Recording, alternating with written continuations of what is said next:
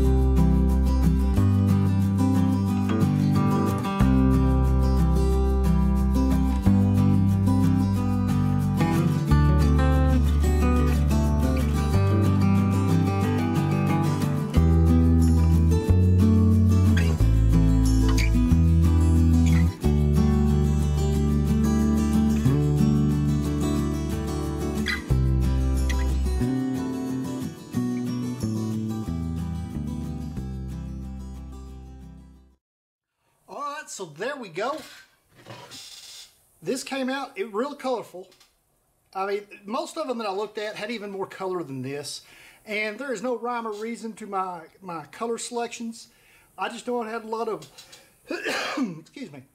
I just know they had a lot of reds and greens and blues and a lot of really light colors, yellows and oranges. And this was the most I was going to do. I didn't try mixing any of the paint this time. When I've done that, it's not really turned out that great. You really can't tell the difference. So I just went with the straight color paint. And I could have done it different. I could have got real crafty and gone in here and painted the nose and the eyes and in between. That would take, I don't know how long. I mean, and I'm really not that good enough with an airbrush to try that. You did see me go ahead and hit the edges and turn this black just to kind of make it look like a finished little mask. I thought it came out cool. I'm almost wishing that it came out with something different than yellow right there. I'm not a huge yellow fan, and I'd rather that really stand out. Maybe I should have done that green and the yellow down here. Who knew? So what I was meaning by this wasn't what I was going to cut. This was a graphic I've selected a good while back. I've had it saved, and I was planning on doing something out of oak, and it was for our grandson. Well, I glued up the wood, came out here this morning, and it warped. Whenever I glued up all the little pieces, it kind of had just a little bit of bow. Not a big deal, run it through the planer, right? It's 18 inches wide, I've got a 13-inch planer. So, cut it back down, I cut it in half, planed the pieces down to where they were real smooth, got it all fitted back up, it's gluing back up. So hopefully the next video, I'll be ready for that, and it's probably actually getting cut in the next couple of days, but y'all see it later. So, that's going to be it for this week. If y'all haven't done so yet, please subscribe, and I'll see y'all next time.